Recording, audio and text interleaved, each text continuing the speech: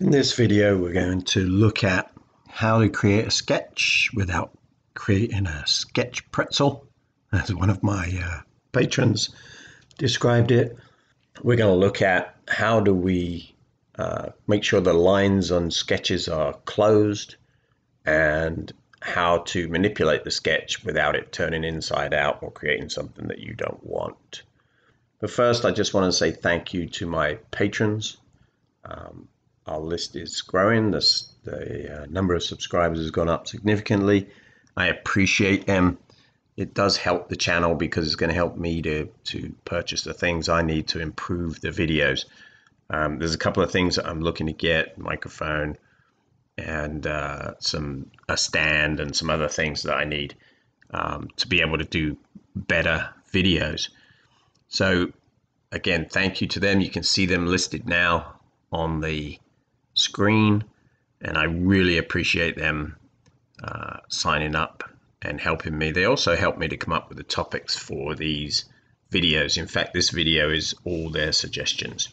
So of course, I'm going to make videos that they want to see first, although I am listening to the subscribers from YouTube, and I have just seen a request for a video for threads, so we might do that in the future. So without further ado, we're going to get on with this video. So the first thing we want to do is to create a new file. And for those of you who watched the video where you had your own startup macro, you created your own, you can use that, the startup macro. I'm going to do it manually for those who haven't created a startup macro. So I'm just going to create a new file, and then I'm going to create a part. I'm going to create a body, and I'm going to switch over to my model tree so you can see that, and I'm going to save this, and I'm going to call it pretzel sketch. We're not going to sketch a pretzel. We're going to make sure that our sketch doesn't turn into a pretzel. So first things first, I'm just going to create a sketch on the XY plane. And one of the things I notice with my sketches is if I start sketching at this, where the screen just starts up, everything is tiny. So I usually zoom out. I'm actually scrolling my mouse wheel to zoom out a little bit, and then I start creating lines. Now what I'm going to do, I would normally sketch the shape that I want. I would just rough it out as a sketch before I do any constraints.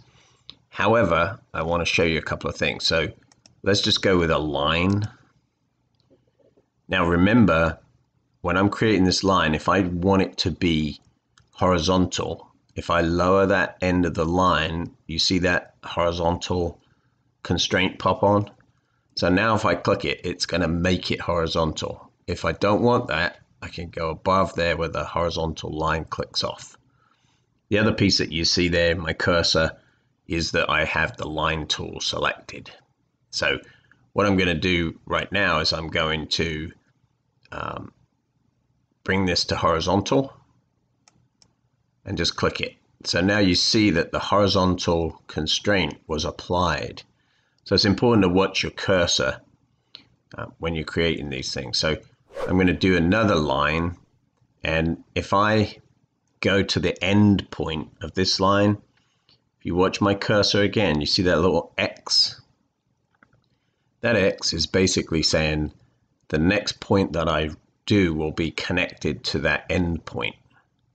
So if I click there, that is now a connected line. I'm just going to leave it over here for a minute, and I'm going to right click, and you'll watch that line cursor, the line tool cursor, disappear. So that's gone.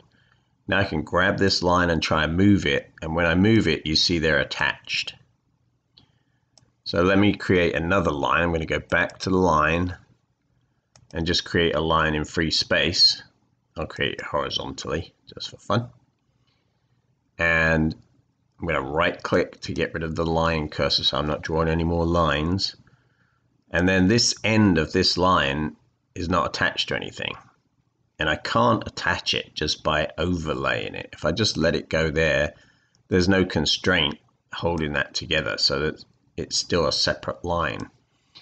What happens is if you do that, you make it look like it's connected, but it's not actually connected.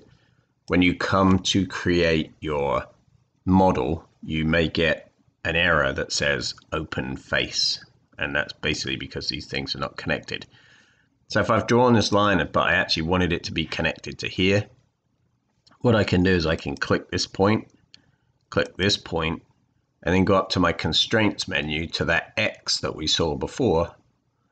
I click that, and now those two are connected solidly. So I know they're connected. So again, if I'm going to draw another piece, I'll take this line. I go here, you see that little X comes on, that means it's going to attach. And I'm going to intentionally not attach this line. Now I'm going to right click to get rid of that cursor. And now I'm going to talk about how we get this pretzel effect, as people call it. If the sketch turns inside out, typically you're going to see that. So if I grab this point and bring it down here, my sketch is turning inside out. That's not what I want. So if I go over here, I can very quickly end up with something that doesn't look like the shape that I'm creating. So we have to be mindful of the constraints that we've applied, whether or not our lines are actually attached, and how we might move these lines if we apply dimensions. So for instance, if I want this to be an angle that goes out this way, this yellow line, if I dimension from this point back to here, but I make that dimension smaller than that top dimension, it's going to pull it over this way. So one of the things I recommend is when you are creating sketches, and I would recommend you just create one for fun, just try moving things around and understanding how they're constrained and how that moving it around might mess up the geometry that you wanted. So here I think is somewhat a pretzel type shape. And again, the pretzel type shape is created by how I constrain this sketch. Now, if I want to put it back to something like it was, I can just move everything back to the way it was. Now, if I connect these 2 points with that same constraint, and then I turn this thing inside out by just grabbing things and moving them around, I can very quickly, you can see now my shape does not represent anything like the shape I had. And I think some people get turned around with this stuff and it doesn't end up being the shape that they want it to be. But you can move everything around if you understand the constraints that you've imposed. So on this model, or on this sketch, I only have 2 constraints. I have this guy and this guy that are visible. But I also have these constraints. Remember, I constrained these endpoints. And if we look over on this side, if we go over here, you can see all the constraints. And these are the constraints that are holding the model together, the lines together. I keep calling it a model. It's actually a sketch. So they're holding the sketch lines together. So I can see all those constraints, and I can turn those constraints on and off. I can delete those constraints, or I can activate and deactivate those constraints. So let's have a look at how constraints can mess you up. And so I'm going to dimension this point back to here. Remember, if we want to dimension to this origin, we can just click on one point and hit a dimension. So I can see that dimension is 174. So if I made it 10, I've now broken my shape because of the way I'm dimensioning it. So if I want to keep my shape, what I would do is if my shape is like this, where I have a piece that's longer and we have an angle that's going this way, you can either dimension this angle first or dimension this point first.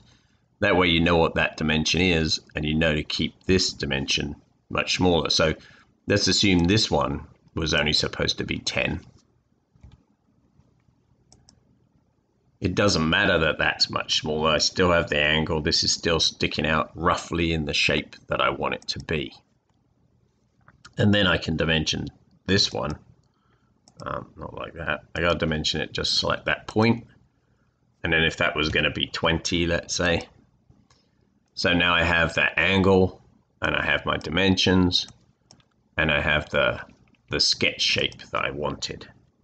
So definitely sketching is one of those things you want to do and constrain carefully so you don't turn everything inside out. And if you've watched other videos of mine, you'll know that I generally try to constrain geometry first and then dimensions. So I like to get my geometry right, like these horizontal or any kind of symmetry that you're building in. I try to get all that done first.